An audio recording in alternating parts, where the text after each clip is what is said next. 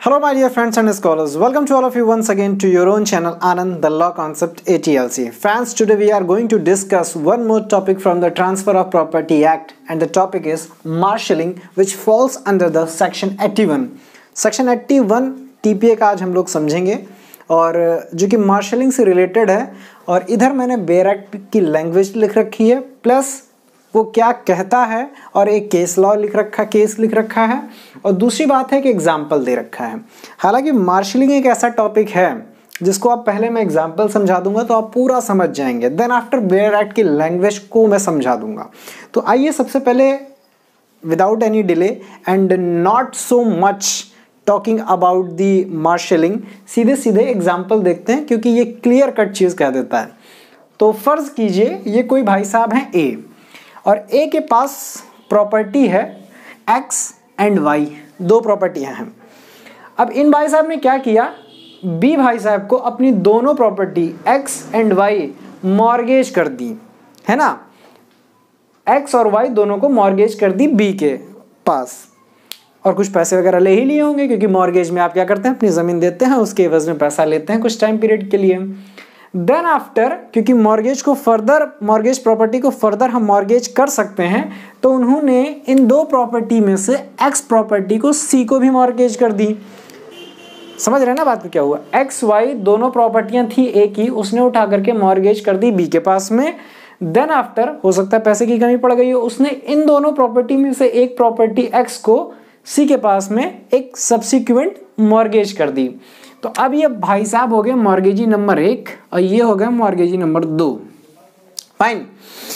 अब घटना कुछ यूं घटी कि जो ए थे वो पैसा नहीं दे पा रहे हैं बी को वापस, है ना, मतलब रिडेम्पशन नहीं करवा पा रहे हैं और टाइम आ गया तो फोरक्लोजर का राइट मॉर्गेजी इस्तेमाल करता है। और इस्तेमाल करने के लिए उसको एक्स और वाई प्रॉपर्टी को क्या करना पड़ेगा, या फिर सेल करेगा, व्हाटएवर, मान लेते हैं सेल यहाँ पे हो रही है।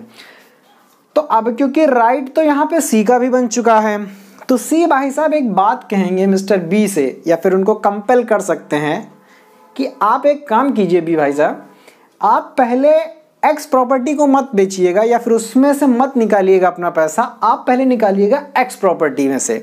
मतलब आपको जो भी कुछ करना है, चाहे सेल करना है चाहे जो, तो आप पहले जो भी करना है उसको एक्स प्रॉपर्टी से कीजिए। अगर आपका पैसा उसमें सेटिस्फाई नहीं हो पाता है, देन आफ्टर एक्स को टच कीजिएगा।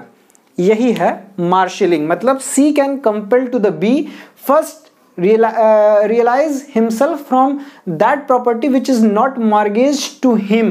मतलब जो प्रॉपर्टी सी को मॉर्गेज नहीं की गई है वो प्रियोर मॉर्गेजी पहले उसमें से अपने आप को सेटिस्फाई करने की कोशिश करे। अगर नहीं हो पाता है देन आफ्टर वो आएगा दूसरी वाली प्रॉपर्टी पर जो कि सब्सिक्वेंट मॉर्गेजी के पास में मॉर्गेज की गई है। ठीक है, अब समझिए, मान लेते हैं इन दोनों प्रॉपर्टीज को मिला करके जो रकम बनी थी वो 1000 की प्रॉपर्टी है और बी ने ए को दिए थे 500 रुपये। अब भाई साहब जो है उनको 500 रुपये वापस नहीं, फर्दर इनको कुछ और ज़रूरत पड़ी तो इन्होंने क्या किया, सी को भी दे दिया और उनसे 250 रुपये ले लिए। तो कुल मिला करके इनको कितना हो गया, 750 रुपया। इन्होंने 1000 की प्रॉपर्टी दे करके 750 रुपया क्या किया, उठा लिया। अब इसमें ये नहीं डिफरेंशिएट था कि ये 500 की है कि ये 500 की, कोई भी रकम हो सकती थी, दोनों को मिला करके 1000 बनाया था। भाई साहब नहीं दे पा रहे हैं 500 रुपये इसको, तो वो क्या करेगा, फोरक्लोजर किया। मान लीजिए उसने प्रॉपर्टी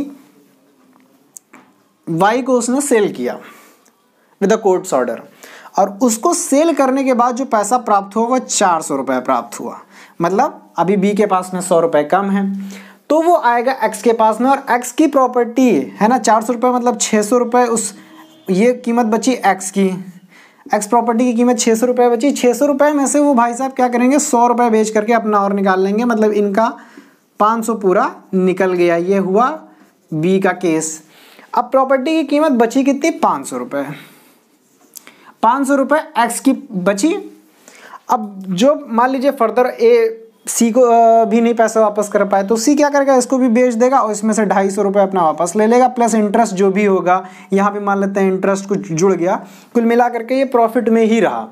तो अब मान लेते हैं सब कुछ मिला करके, इसका भी इंटरेस्ट मिला करके ये प्रॉपर्टी लगभग गई यहाँ से 250 रुपये गए तो मान लेते हैं ये 300 की यहाँ से चली गई और 600 रुपये की यहाँ से चली गई, 6×3=9, तो 100 रुपये इनको कुल वापस मिल जाएगा।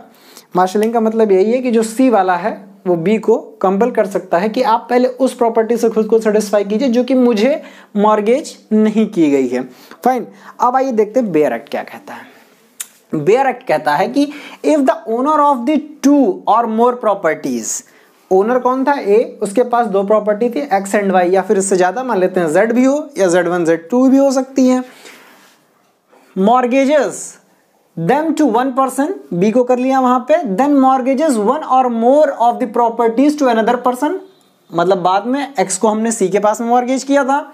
The subsequent mortgagee is in the absence of a contract to the contrary, मतलब अगर कोई ऐसा कॉन्ट्रैक्ट नहीं किया गया है कि सी अपना मार्शलिंग का राइट नहीं इस्तेमाल कर सकता है, एक तरीके से सी बी को कंपल नहीं कर सकता, अगर ऐसा मॉर्गेज के टाइम में कह दिया ए ने जब सी के पास में एक्स को मॉर्गेज रखा कि आप अपना मार्शलिंग का जो राइट है या फिर बी को कंपल करने का जो राइट है वो आप नहीं इस्तेमाल करेंगे, इसीलिए कहा गया कि इन द एब्सेंस, मगर ऐसा कोई कॉन्ट्रैक्ट नहीं है contrary, entitled to have the prior mortgagee डेब्ट satisfied out of the property, properties not mortgage, मतलब जो सी है वो बी को इस बात के लिए कहेगा कि आप जो प्रॉपर्टी मुझे नहीं दी गई है, मुझे मॉर्गेज नहीं की, पहले आप उसमें से खुद को सेटिस्फाई करें। Not mortgage to him so far as the same will extend but not so as to prejudice the rights of the prior mortgagee. Prior mortgagee मतलब क्या, पहले वाला, सब्सिक्वेंट मतलब क्या, बाद में वाला।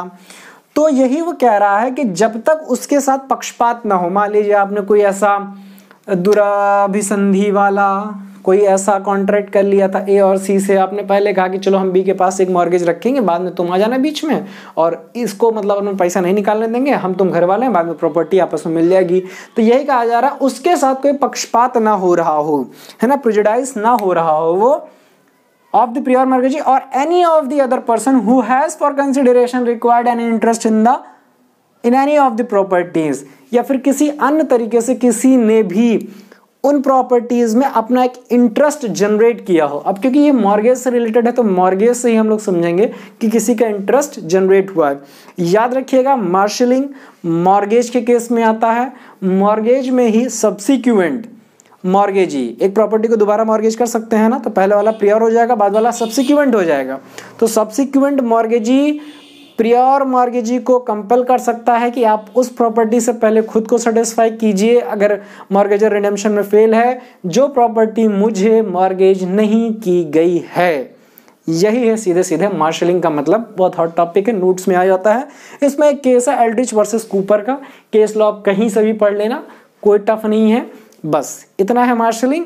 सो होप सो आप सबको समझ में आ गया होगा। So thank you so much for watching this video and must subscribe and share the video. Thank you so much.